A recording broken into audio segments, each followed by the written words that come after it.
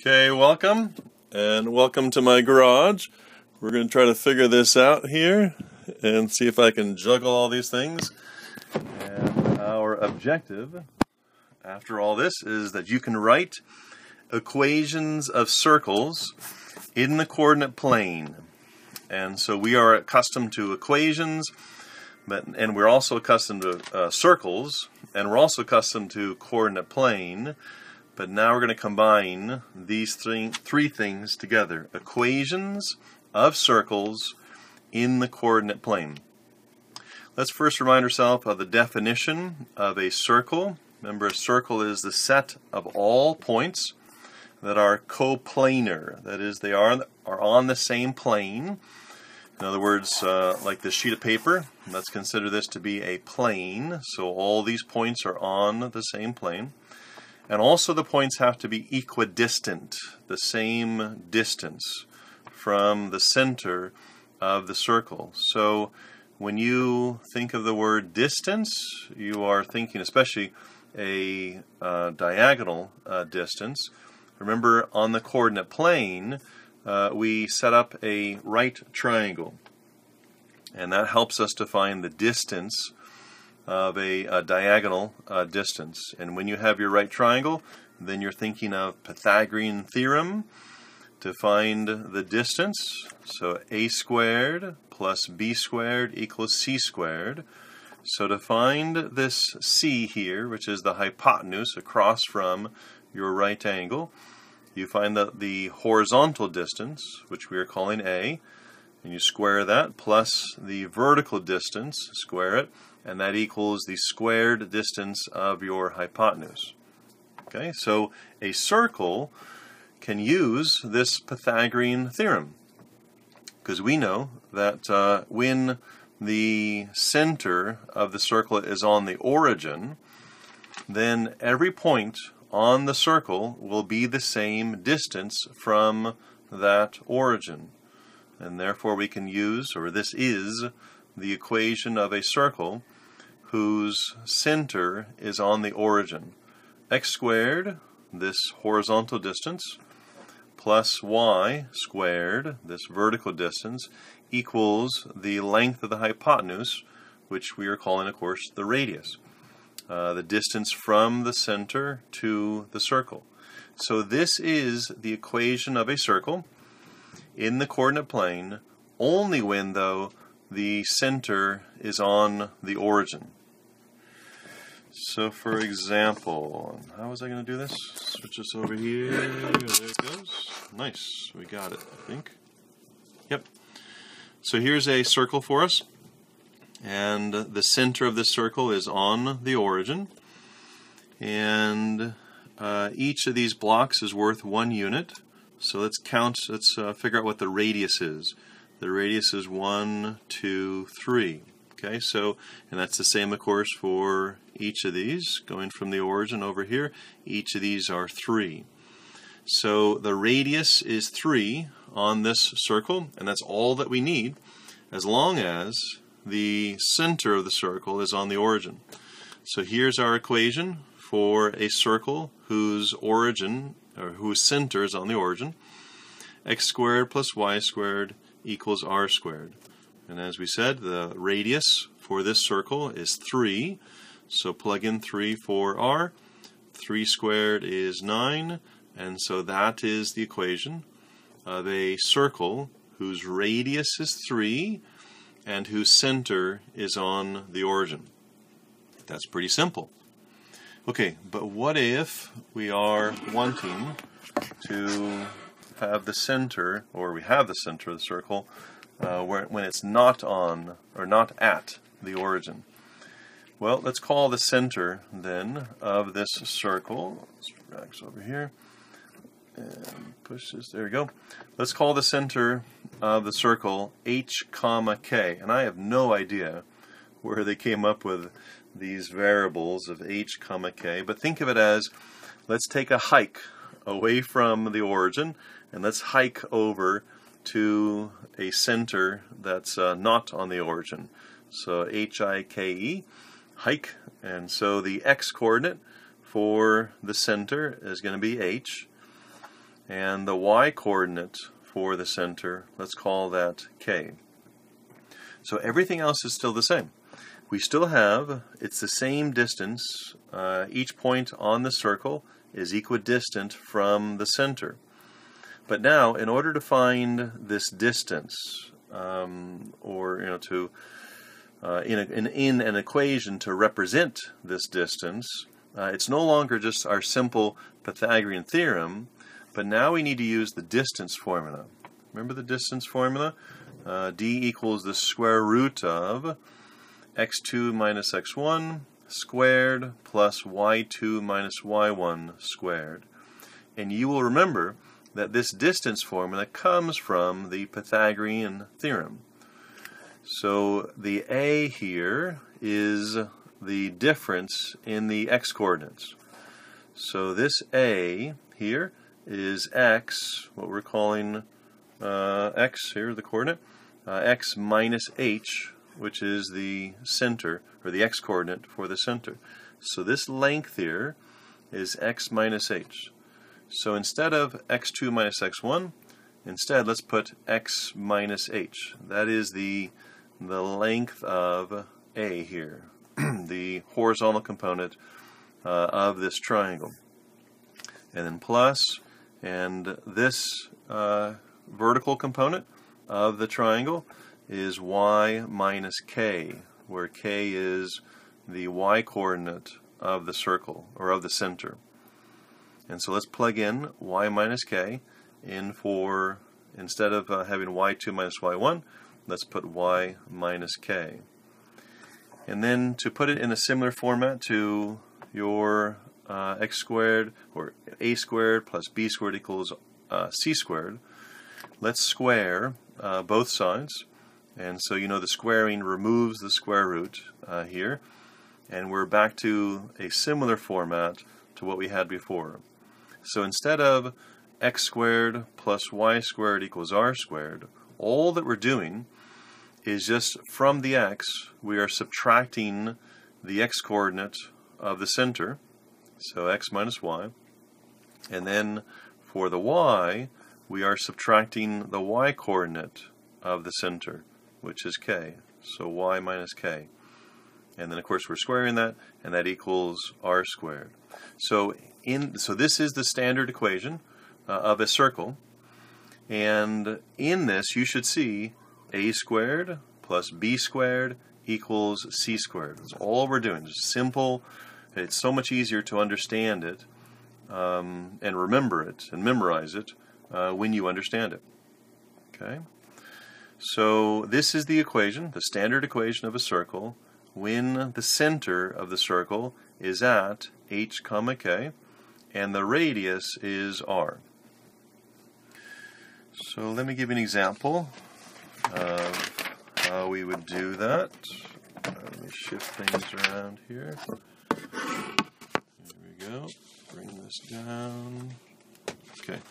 So here they give us an example, or give us the equation. No, they don't give us equation. They want us to write the equation when the center of the circle is at 0, negative 9, and the radius is 4.2. So they want us to use a decimal here. Okay, so remember, center, always think h comma k. You want to hike out to the center, h comma k. So your center is always going to be is always going to use the variables of h comma k. So when they give us the center of 0, negative 9, let's write underneath that h comma k. So the value of the h is 0, and the value of k is negative 9, and our radius is 4.2. So here's our standard equation of a circle, and all that we do is just plug in our values for the center and the radius. So our h is 0, so we plug in 0 for h, and our k is negative 9, so plug in negative 9. So be real careful though here. Remember that the equation includes y minus k. So when I plug in a negative 9 for the k, make sure to preserve that negative that's in the formula. So write the formula, y minus, and then write your k. In this case, the k is -9. And then you want to protect that negative by putting a parentheses around that. So now you have y minus -9. And as you know, when you subtract a negative, it's the same thing as adding, where you think of it as you're connecting these two negatives together to make a large positive. So this y minus -9 turns into y plus 9. Over here with x, of course x minus 0 is just x. And then 4.2 squared, I guess, is 17.64. So that is the equation of a circle whose center is at 0, -9, and whose radius is at 4, or is the length of 4.2. Okay, so you are ready now to do these two problems on your notes. So go ahead and pause the video, and well, let me give you a little hint here. So the center is at 0, 0. So always, when you see center, always put h, k. And then the radius is at 2.5. And then write out, please write out your standard equation of a circle and get accustomed to that equation. And then now just plug in your numbers into this equation and simplify it. And then do the same thing over here.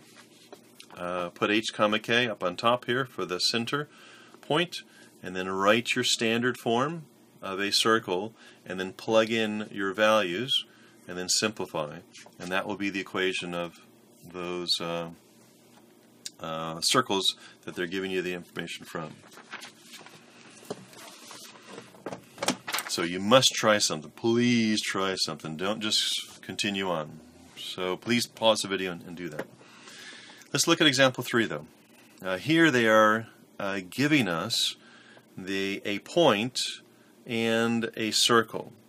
So before they gave us the radius, now all that they're giving to us is just one point on the circle and the center of the circle. Well, that's helpful to have the center, because you know this is h, right? H is -3, and k will be 3.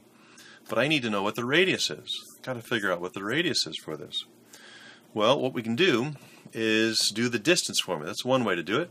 Do the distance formula between the center and this point that's on the circle, because you know that is the length between these 2 points is the radius. So here's your distance formula, and that distance from the center to a point on the circle will be the radius. So let's plug in our points, and for x2, in this case, they are using the point on a circle, and for x1, they are using the center, the x-coordinate of the center. And notice how you're saying -5 minus the -1, so preserve that negative of the -1 by putting parentheses around that. And so this would turn into a plus, so -5 plus 1 is -4. And then do the same thing for the y-coordinates, and then simplify it, and you would get the radius as being 5. So now that you have the radius, and you also have the center, now you can plug that into your standard form of a circle, simply by plugging in -1 in here for h. And again, here's x minus -1, so be real careful with those negatives. This is probably the place where people make the most mistakes. So minus a -1 is a positive 1, and then everything else is pretty simple. So here's your r is 5, 5 squared is 25. So what I did was I wrote out for you a specific example in a format that I think is a little bit easier. So in this question, number 3, on your, let me move this up here, in fact, is that going to hold? Hopefully it doesn't fall off the washer and I have to jump and grab it. So here's an example. They're giving you a point on a circle, and whose center, the center of the circle, is 1 comma 4. So whenever you see center, always take a hike to the center. So that's h comma k. So our h value is 1, and the value of our k is 4. And they want us to write the standard equation of a circle, of this particular circle. So let's start out by writing the standard form. And yes, we could use the distance formula like we did before and find the distance between that point and a center. But another way of doing the same thing is to use the standard form and then just plug in what you know. So for x, let's plug in the point that we know, which is 3. So I plug in 3 for my x. And then the h, in this case, is 1. So I plug in 1 for that. And then the y is the y value of the point that I have, which is 4. And the k, take that from my center, is also 4. And I don't know what r is. So now I have an equation where I have everything except for the r, the radius, and now I can solve this equation for the radius. So I'm doing the same thing as I did in the other problem. I'm solving for the radius, but I'm doing it in a little bit different way. So when I simplify all this, and I come up with 4 equals r squared, and so to solve for r, I want to square both sides. And the square root of 4 is 2, and the square root of r squared is just r. So now I know the radius, and I also know the center, and I can plug that into the standard form of a circle. This is the same thing that we're accustomed to. So for h, I plug in my value of 1. For k, plug in my value of 4. And then for r, I plug in my radius of 2. And then just simplify that. These cannot be simplified, just leave those as they are. And then 2 squared equals 4. So this is the standard form of a circle whose center is at 1 comma 4, and a point, 1 point on the circle is 3 comma 4. If they would have given us a different point, we still would have ended up with the same exact equation. Okay, that's the beauty of this. So you go ahead and follow this same pattern and do this question here that you have, number 4. It's the same exact type of question. They give you a point and the center of the circle, and so I recommend that you do it in the same way that you have here. If you want to use the distance formula to find the radius, the distance of the length of the radius, you're welcome to do that.